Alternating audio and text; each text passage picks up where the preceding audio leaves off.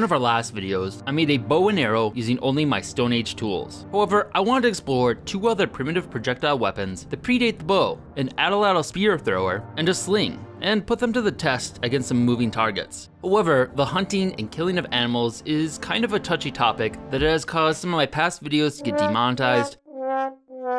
So as a stand-in, we'll be taking aim at a more modern day prey, drones. So let's build some weapons. Invented at least 17,000 years ago, the Atlatl works as a lever that has extra power and range to a spear or dart, reaching speeds up to 100 miles per hour and a max range up to 120 to 150 yards, making it comparable to the power and force of contemporary bow and arrows. Spear throwers have been used by many cultures around the world, coming in many different varieties, but all functioning on the same concept. In Europe, it fell out of disuse after the invention of the bow and arrow. However, many parts of the world continue to use it in addition to the bow and arrow, most notably by the Aztecs, from whom the word atlatl originates. I reached out to my Discord channel for some help, and one user, Adrian, dropped off some Atlatl and darts they had made to practice with before I make my own, and also explained the basics to me on making one. So I got a few suggestions from Adrian on how exactly to best make an Atlatl. First one was to not actually start with the Atlatl, but make the dart first. Make the dart first, and then the Atlatl, so you can balance it to your specific dart. He also suggested using a cane for the actual staff. They're much more lightweight, they have a lot of flexibility that helps it, and they're pretty much already straight. I'm actually gonna use some of the bamboo I collected in California last year. Took the straightest one here. I'm gonna put a wood tip on the end of it, and it'll be a little bit more durable than the bamboo itself, and then fire harden it for extra strength. And then if it does break, I can just replace it.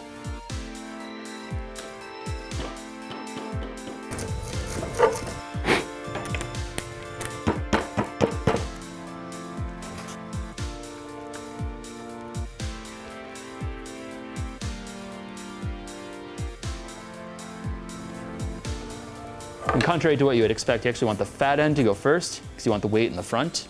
And then on the back, put some fletching with some turkey feathers, and that's mostly just to kind of slow down the back end so it doesn't tumble forward or anything. Helps it fly straight.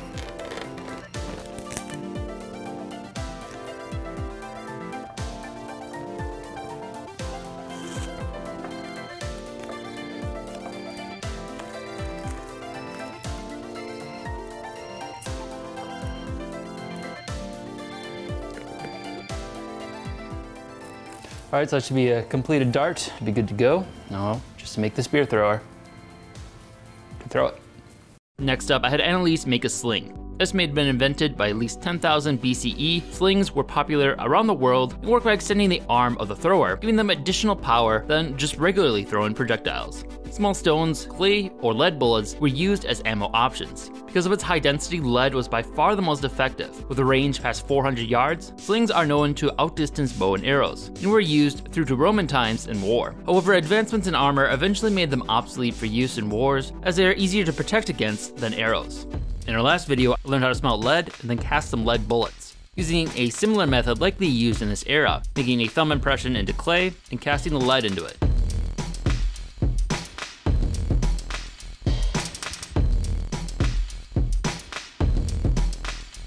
However, where we got the lead in the Galena, Illinois area last time, we also had a chance to learn more about a more modern method that was used to make lead projectiles. In order to get it from this state to here, you had to sell it if you didn't have some sort of shot tower in the area. And one of the last remaining shot towers in the USA, there in Dubuque, Iowa. This is the historic shot tower. It was built in 1856 by George Rogers. One of the few remaining shot towers left in the world. There's only one of a very few west of the Mississippi River. This one's 120 feet, and that's without the room that used to be framed on the very top. The reason for the shot tower back in the day was they would take that lead and they would mix it with arsenic. They either melted it down in a building adjacent to the structure, and then even a furnace that was at the top. And after a certain distance of falling through the air and cooling, that lead would turn into a sphere and would eventually fall down into the well system that's located at the bottom of the shot tower. They would scoop up all the shot and they would run it through a tumbler that would polish it. Different size shot would be filtered through and then bagged according to the caliber, how thick it was. You know what size shot they would make? More like a bird shot.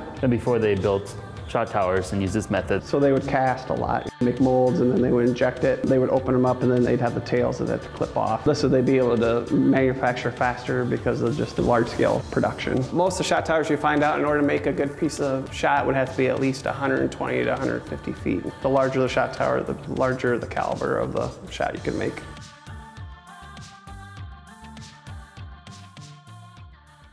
Now for Annalise to make the sling, using some of the hemp fiber we'd previously collected.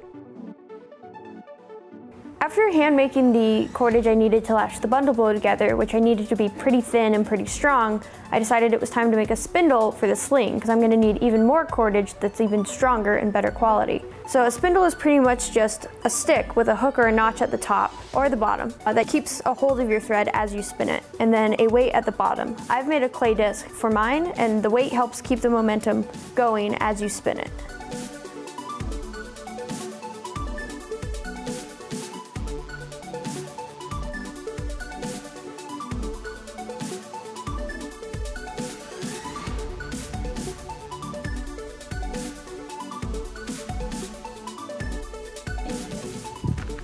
Debbie approves of your string. Yeah? Dad approved! No, she's going to eat it.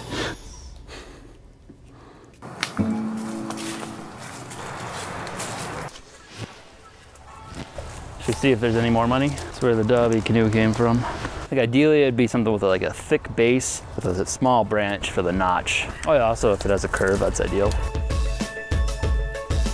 That'll work.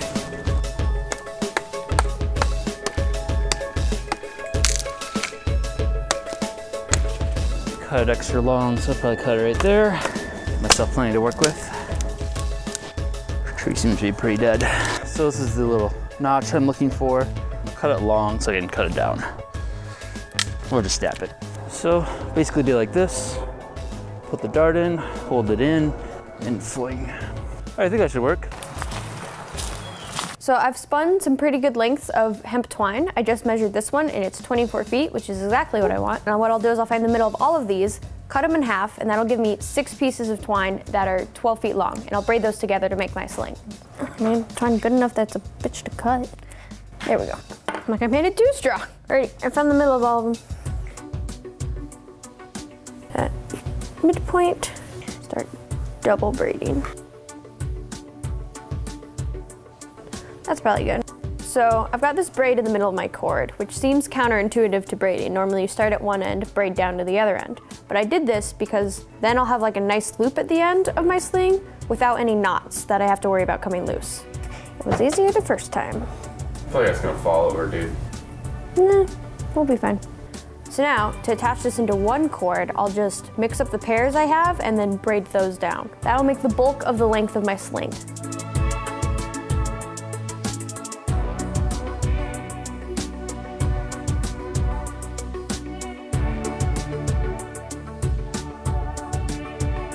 Here's my finished sling.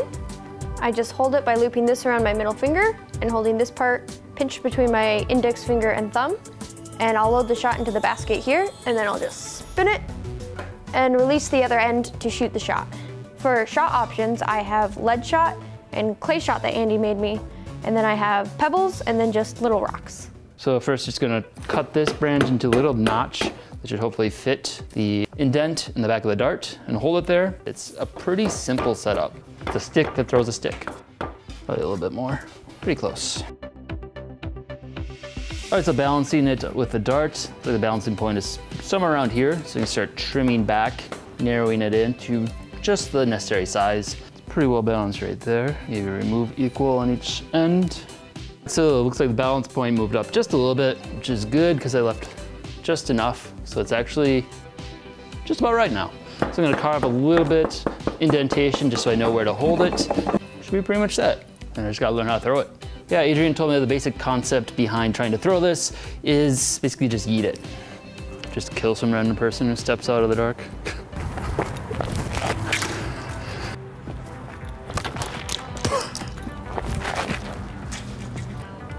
Ready?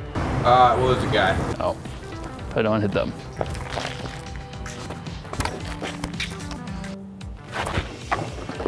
Ah, I hit it. It's dead. Cook that for dinner tonight. Ugh. It's got the Atlatl, time to put it to the test. Got a bunch of darts. Start throwing, see how well I do. Then we'll move on to shooting down some drones. Who wants to stand down there with an apple? All right, Andy, don't mess it up. All right, let's kill a mammoth.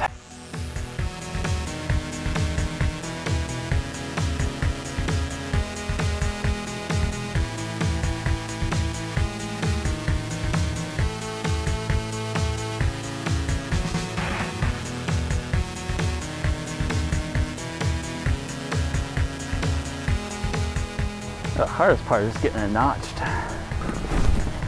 Oh! That was pretty good. That was nice. Hey! They have some penetrating power. Hard to get out. Let's put the target down there underneath the arrow. Looks like all of them are bullseye. I feel like your first one every time goes over the pair.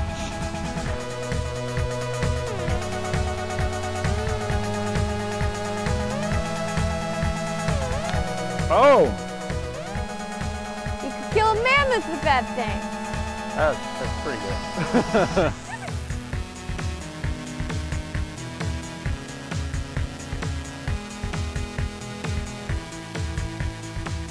Die, cloud. All right, so I'm able to get some pretty decent distance with the Atlatl. And for comparison, I'm gonna try just throwing them and see how much shorter it falls then. Throw it like a big game of darts. Not too bad. Actually do pretty decent, but not nearly as much force. Atlatl definitely makes a difference. Next with the Sling, we learned it had a much higher learning curve and it was pretty difficult to figure out. Sorry if I hit you in advance. Should've brought the hard hat. We should have brought those.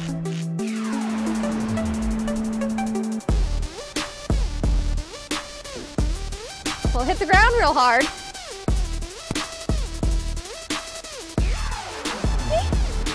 What goes on?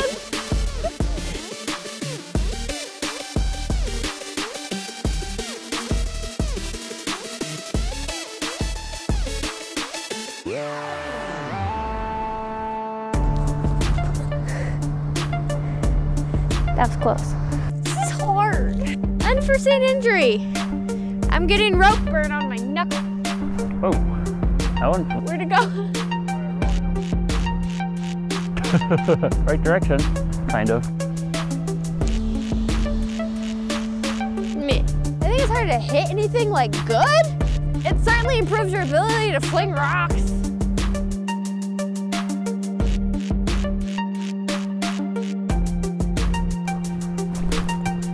Oh, hit it, somewhat. This is definitely a learned skill. Oh, that hits the target. Definitely feel it. Your shoulder? Yeah. I hit the target. After that, we took some high-speed footage to measure the speed of the different weapons. I was able to get between 66 and 70 miles per hour with my Atlatl. For comparison, my bow and arrow only shot at 60 miles per hour. At its peak, an Atlatl can reach up to 100 miles per hour. Then with a Sling, I was able to get rocks up to 45 miles per hour. Throwing by hand, I could only get them up to about 36. Then the lead bullets went considerably faster at 50 miles per hour. However, a skilled slinger can supposedly get them up to 100 miles per hour. So there's some obvious room for improvement. Now to test out our primitive weapons in our post-apocalyptic drone swarm scenario.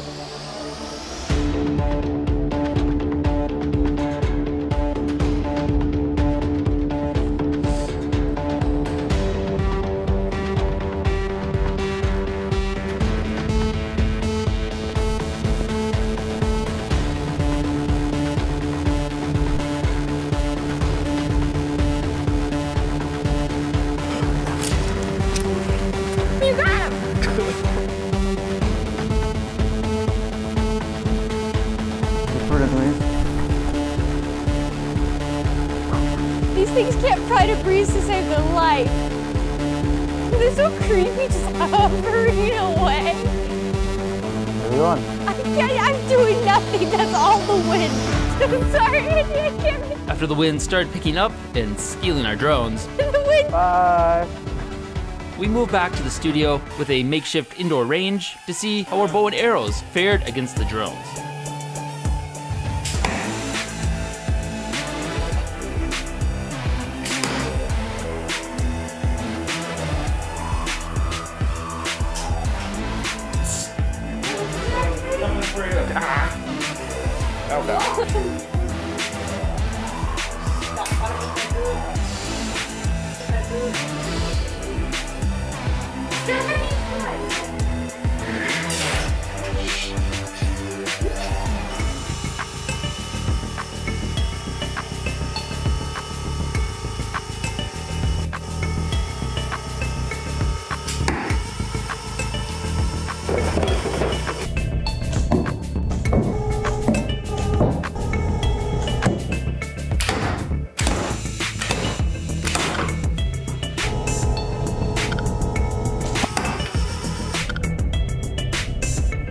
Drunk.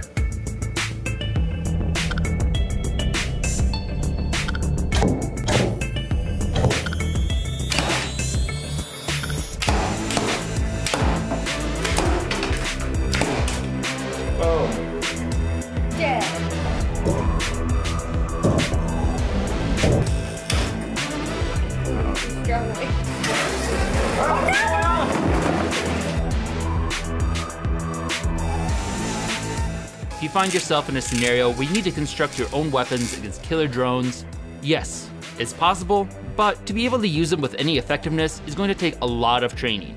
In the end, both of these builds were pretty quick. The Atlatl and Dart took a mere 2 hours to make, while the Sling, a little over 6 hours. However, the speed in building them is easily made up for with the skills you need to develop to use them with any effectiveness.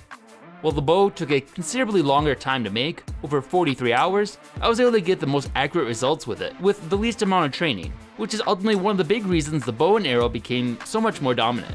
But even then, trying to shoot a small moving target is something that will take a considerable amount of practice to achieve, so the best defense might be a strong breeze, or a booby trap, or to hope that the drones are made in China.